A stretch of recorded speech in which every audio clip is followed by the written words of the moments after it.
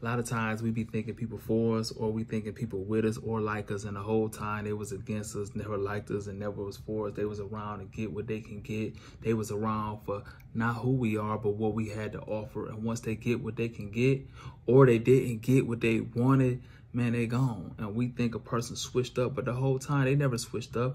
They never liked you from the beginning. They just got tired of faking it, for real. I would say chase your dreams and walk in your purpose. When you chase your dreams and walk in your purpose, the right people will come in your life who want to be a part of what you got going on, and they will help you get to where you're trying to get to.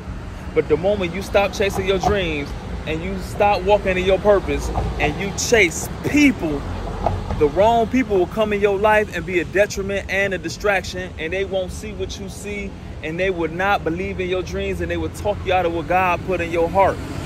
And so it's very dangerous when we chase people and not our purpose, for real.